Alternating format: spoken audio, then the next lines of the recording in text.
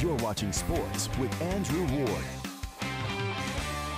Now it's freezing outside, so grab your cocoa and warm up to some high school hoops action here tonight. We start with Sean Taylor seeking career win number 5 hundo tonight. And this is a great matchup we got tonight between Iowa State and Nevada, and if you like great point guard play, well, you're in for a treat. Well, it all started today. The road to the state wrestling tournament in Illinois and Iowa kicked off with regional and sectional meets. One of the biggest storylines for Wisconsin and really the Big Ten has been the emergence of the Rockridge grad Ethan Happ. The last time Iowa State played Oklahoma, the Cyclones won an absolute thriller in Norman in double overtime. And inside the Bradley Center here, it's a little bit quieter than it was last night as thousands of Cyclone fans cheered on and watched Iowa State move on to the round of 32. Of course, Iowa State is on the court as we speak in a closed practice from the media. And as you can see behind me, fans starting to file in here. Iowa State, they're getting ramped up. It's been just 3 weeks since that long trip back from Penn State, but today Iowa capped off a 3-game win streak to end the season with an absolute dominant performance against 16th ranked Nebraska.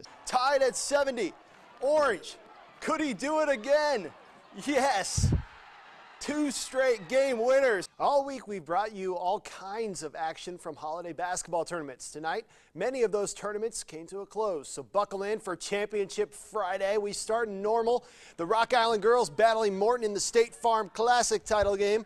It's really no secret. This is an experienced Iowa State team, and this year's senior class might be the most decorated of all time. Platteview has been one of the best teams in Class B all season long, entering the state tournament undefeated. Waverly, they've already lost to them twice, but both games have been pretty close. Vikings get their 3rd shot at the Trojans. This streamer is all that's left of what was an absolute party here at the Bob Devaney Sports Center as Nebraska puts a bow on its 4th national championship season in school history. Just 2 days ago, this sideline was an absolute party after Nebraska's win against undefeated Michigan State. At 12, Justice Edel getting scrappy, getting the turnover and getting it to Bree Beal. Here come the Maroons. Drew Wimmers with the little kiss off the glass.